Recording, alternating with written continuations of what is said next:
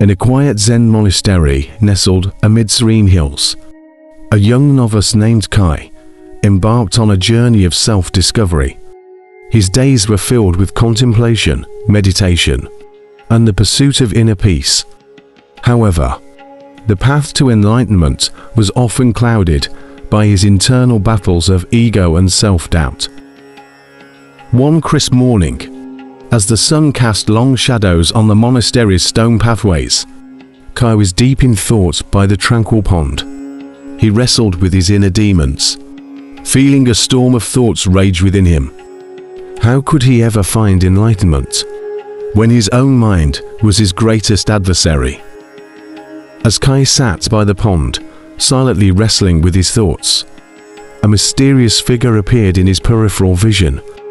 The figure was an elderly monk, known throughout the monastery as the Echo Monk. This monk was renowned for his unique form of communication. He only echoed the words spoken by others. The Echo Monk approached Kai, and with a voice that resonated like a distant temple bell, he began to echo Kai's inner turmoil. Inner turmoil, he softly repeated. Kai was perplexed, but also intrigued.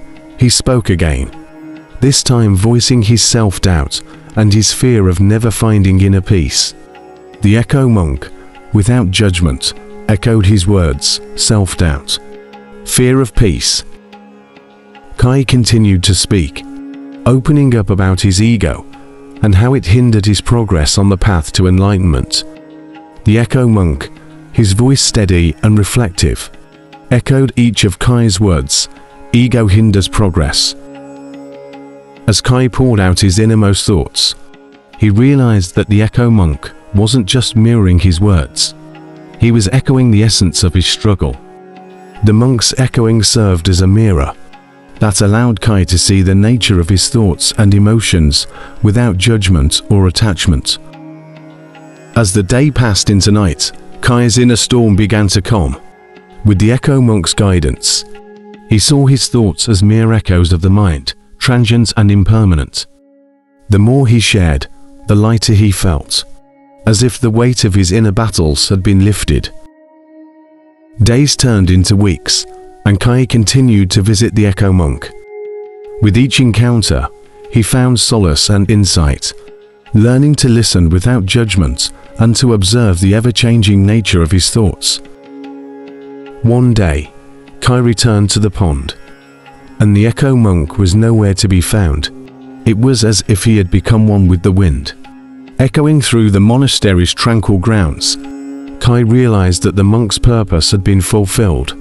He had taught Kai to listen, to accept, and to let go. With newfound clarity and a heart free from the burdens of ego and self-doubt, Kai continued his journey toward inner peace. He embraced the present moment, letting go of the echoes of the mind, and found that enlightenment was not a destination, but a path of self-discovery. As Kai sat by the pond, he closed his eyes, and the ripples on the water seemed to echo the peace that now resided within him.